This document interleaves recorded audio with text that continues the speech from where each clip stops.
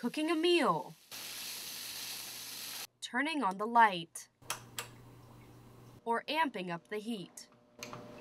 Leading into colder months, these everyday activities could turn into potential safety hazards. House fires include everything from electrical problems, cooking problems, putting too much wood in the fireplace. Reports show that within a 5-year period, 26% of fires occurred in the home, according to the National Fire Protection Association. What's even more concerning, 75% of fire-related deaths were traced back to at-home blazes, smoke being the leading cause. Fire departments across the country are urging residents to close before you doze.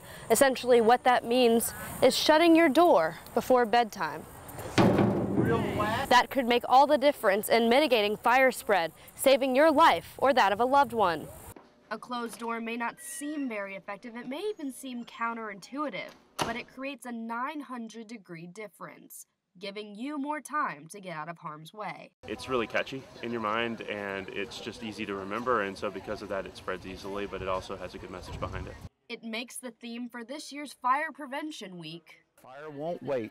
Plan your escape. all the more fitting. We're learning all this information today that I never knew about fires. Today I really think that I would really be prepared. It's teaching our families why studying up on fire safety is so important.